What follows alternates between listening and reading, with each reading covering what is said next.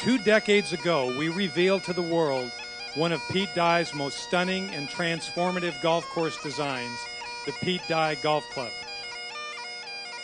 Today, we celebrate the 20th anniversary of one of Mr. Dye's most legendary courses with the opening of this newly designed putting course.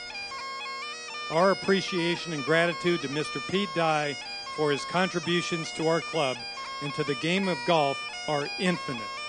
Pacific Links.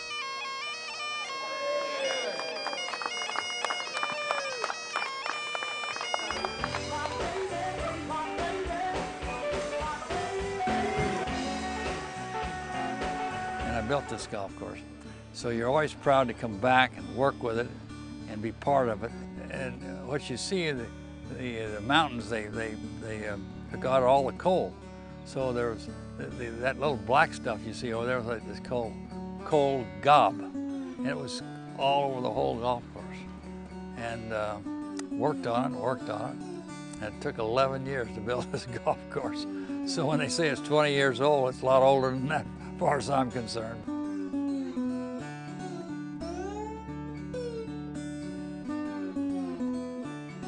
Jim Rose was a great guy, and he wanted to build this golf course, and he's the one that started it.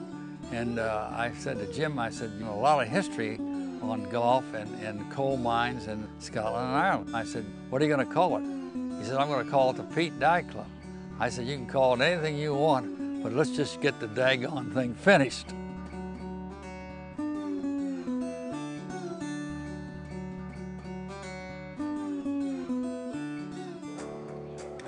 "28 major championships have been played on Pete Dye designed golf courses.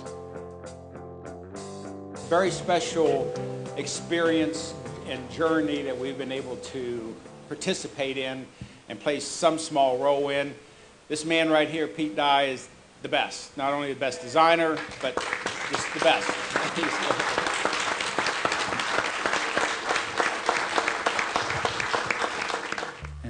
Stand here today and see all you people here and have the two professionals over there that won a few majors.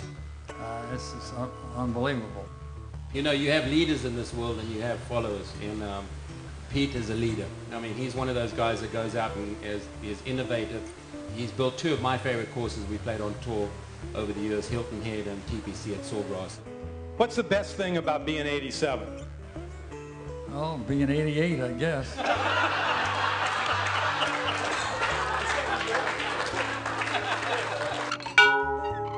You have a wonderful touch on this golf course where you ring the bell in honor of your father. I think that's the coolest thing I've ever seen. That brought tears to my eyes when I saw it. I'd love to have the golf ball concession at all your courses put together, because all of us up here would be very, very rich. Yeah, that's selling right. all those balls that have visited the ponds, and a lot of my golf balls have visited the ponds there.